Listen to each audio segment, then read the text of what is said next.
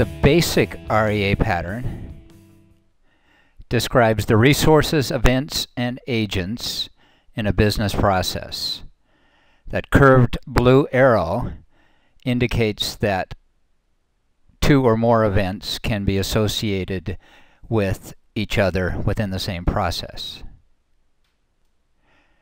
Resources are the things that the company owns, or controls, or sells. Things like inventories, cash and cash equivalents, plant, property, equipment, and the like. Events are transactions, such as economic transactions, sales, cash receipts, purchases, cash disbursements. And agents are people or organizations, such as employees, customers, clients, suppliers, vendors, and the like. Now, to give you a better idea of how the REA pattern works, we're going to give a simple sales example. Okay. In this example, that stuffed bear is our employee. The lion is our hungry customer. The lion has money, which is important. And we're selling cookies. So that's our inventory. Okay, the bear now sells the lions the cookies. And as we expect, the lion then pays the bear for the cookies, and the bear deposits the money in the bank. So in this example, the cookies were a resource. The bear and the lion were agents. Specifically, the bear was an internal agent and the lion was an external agent. When the bear sold the cookies to the lion, we have the cookies resource, the inventory. We have the sale event, and we have the bear, the internal agent, participating in the sale. We have the lion, external agent, participating in the sale.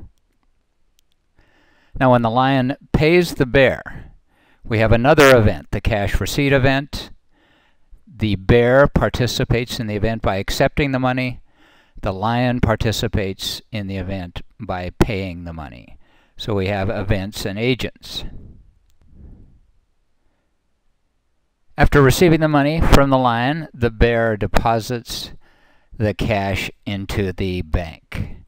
The cash in the bank accounts, are a resource that increases due to the cash receipt event. So we finish this off with a resource and event. So what does that look like in a class diagram? We see that we have two events, the sale and the cash receipt. We have two agents, the internal agent, the bear, the employees, or the external agent, the lion, or in general, the customers. We have two resources, cookies, which were our inventory, and cash, which is our second resource. So that is a complete REA model. Notice the associations. We have the internal agent participating in both of the events. We have the external agent participating in both of the events. The inventory decreases as a result of the sale event, and the cash resource increases as a result of the cash receipt event. So we have the classes and the associations. We need to add the multiplicities to our diagram. Let's do it a step at a time.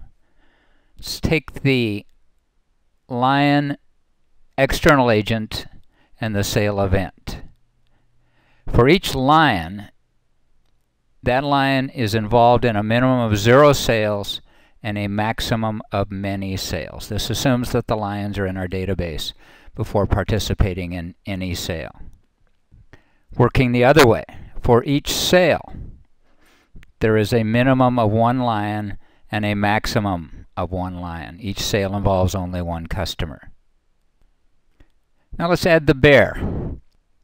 In the same way as we had the lion participating in the sale, each bear is involved in a minimum of 0 sales and a maximum of many sales. Going the other way, each sale requires one bear to process it. This again assumes that the bear is in our database before participating in any sales. Each sale is only handled by one employee in this case. If we add the cash receipt event, we have basically the same multiplicities. The same logic applies. Each bear and lion is involved in a minimum of 0 cash receipts and a maximum of many cash receipts. Each cash receipt, however, requires one bear to accept the payment and one lion to make the payment. Now let's look at the sale event and the cookie resource. Each sale involves a minimum of one and a maximum of many cookies. Each cookie is involved in a minimum of 0 sales and a maximum of many sales. The 0 next to the sale event indicates that cookies have to be in our database before they can be sold. Finally, the multiplicities between the cash receipt event and the cash resource. Each cash receipt is deposited into one account. Each cash account can receive a minimum of 0 and a maximum of many cash receipts. Thinking about these multiplicities, you should remember that each cash receipt is a single payment, and businesses usually deposit their receipts daily into one account. So when we put this all together, we have a complete REA model with classes, associations, and multiplicities. We know all of the multiplicities based on the example, except those in the middle between the sale and cash receipt event, and those depend on the business policies. So here's a question for you. Assume the bear sometimes allows the lion to pay at the end of the week, and the lion pays in full for all sales during the week when the lion makes that payment. What would the multiplicities for the duality association between sale and cash receipt look like in that case?